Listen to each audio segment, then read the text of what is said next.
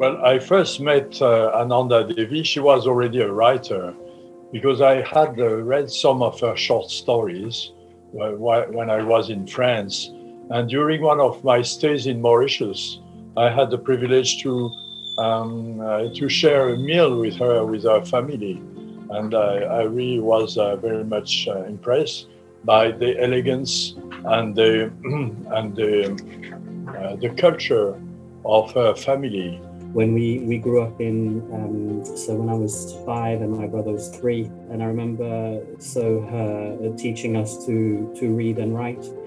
She wasn't necessarily the disciplinarian in the house. That was probably more my dad. But certainly, you know, like all mum, had this. She has this quiet, strong power that you don't want to mess with too much. Comme ça que nous nous sommes rencontrés depuis 2000. Donc ça fait 22 ans. Notre relation littéraire s'est construite avec des échanges nombreux. Ça avait commencé tous les jours, nous nous écrivons au sujet de la littérature. Ensuite, nous nous sommes mis à lire l'un l'autre tous nos manuscrits. Donc, d'Ananda Devi, je peux dire que j'ai lu des textes qui ne sont pas sortis, qui ne sortiront jamais. De moi, elle a lu des textes qui ne sont pas encore sortis ou qui ne sortiront jamais. She's a great novelist. She writes short stories. She's a great poet. Every single thing she touches is talented. And what I admire is her freedom. She knows what she has to do and she does it. She never complains. She works a lot. You can tell by the number of the book she publishes every year, and she never complains, and she looks so serene and so calm, and at the same time she's so powerful. She has built a series of tremendous and moving literary images of the female experience in its negative, most often traumatic dimensions. But she always treats them, yes, with great empathy, with great sensitivity at the time. She's not writing about these things in order to shock or to make the headlines in a way. She's sort of very sensitive to alienated, ostracized members of society and so on, and draws out these very hard topics. The woman condition is a universal subject, how and often her main characters are pariahs or cast aside from society, and that's a reflection of how women are still considered in the modern world, still in 2022. And I think because that's something that's universal across cultures, that will resonate not with everyone, with men and women who've observed this, who've seen this, who've experienced this. But she has to see Mauritius through the crystal of her small island and of her education.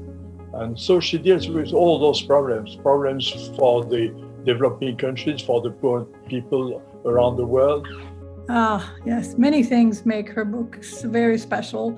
For one thing, she is interested in language and the French language. I think she really transforms the French language, adds a lot of interesting, creative ways of using the French language.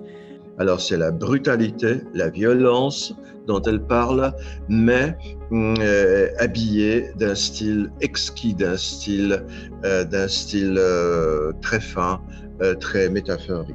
I have to confess that I admired most her stylistic mastery, the stylistic mastery of her prose, which harmonizes the contradictory levels of literary representation. Lyrical and naturalism, violence and delicate beauty, the power of dominant languages with the language of minorities. in the same sentence, she's able to translate anger and violence, and at the same time tenderness and sweetness and joy, and also she's really funny. I mean, in her book also. And so that artistic talent makes her a quintessential great writer to my mind. I think she is one of the greatest contemporary writers in the French language. I think I have read everything that she has published, and I very much admire her as a writer since the beginning of her career.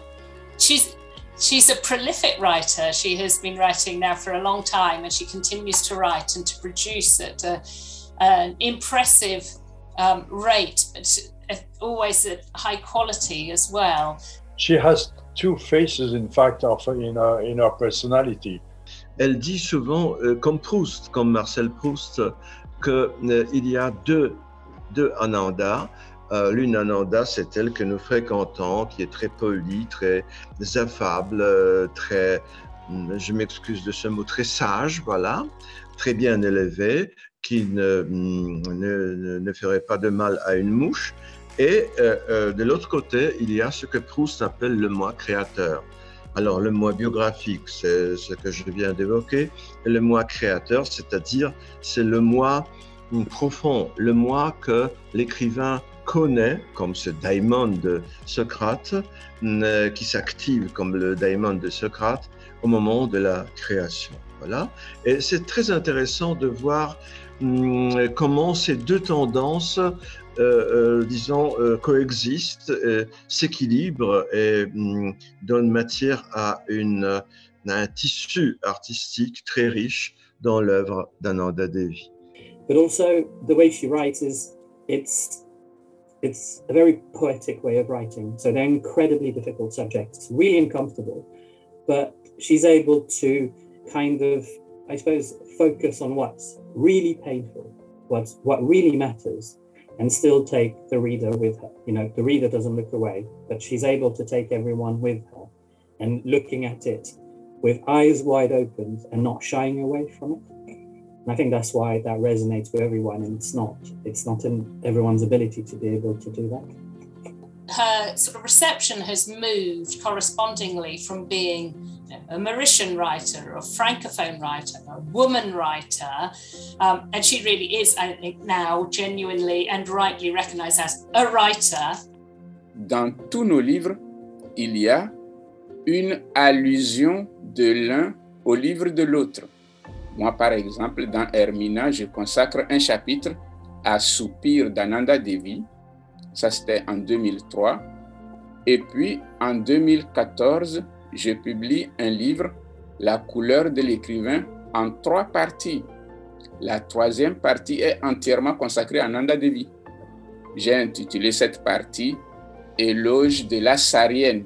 La Sarienne faisant référence aux saris qu'elle porte souvent pour des événements littéraires.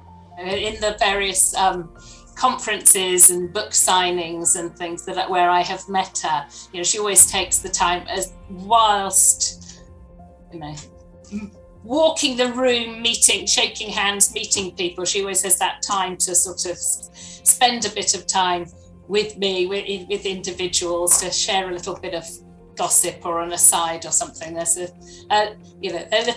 there's the humor there as well, a very sort of human touch. And also she's quite personally, so when she talks in her interventions or interviews, you know, she comes across as very confident. Obviously she's extremely knowledgeable about what she's talking about. The subjects are important for her, but actually in private she's quite she's fairly shy as a person.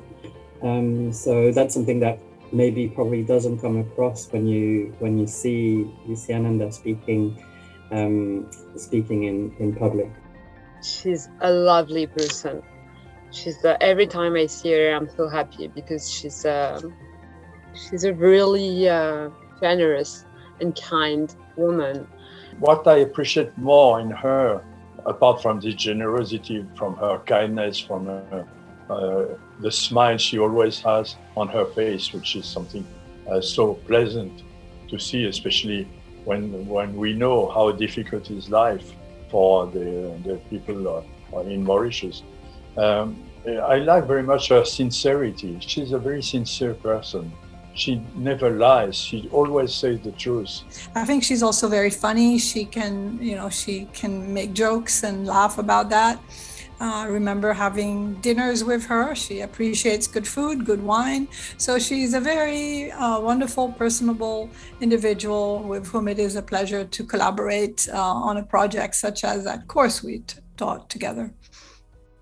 I think it was how she is. It's more about how she is with my grandson.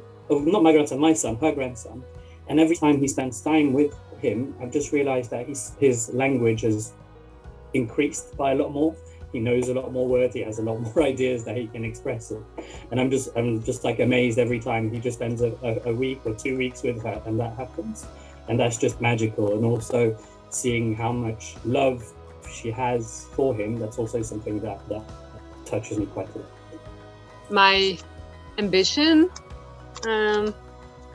is really to make her known everywhere in this planet, because she's a very brilliant, intelligent, and talented writer, and I think it's a gift, and I feel really lucky to be our editor. The whole thing, the whole package of Ananda Devi that is the success, and how she's managed to stay sort of faithful to herself and to her beliefs whilst achieving the success that she deserves.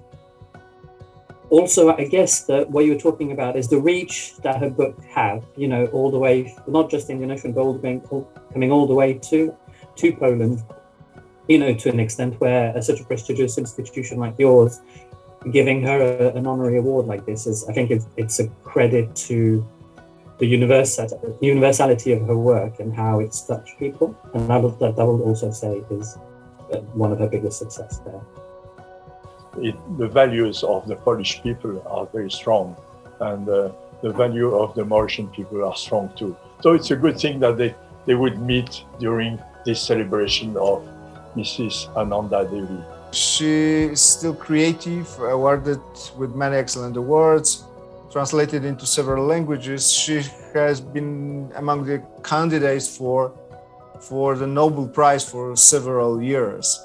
I think it's more than enough for this title of honorary doctorate.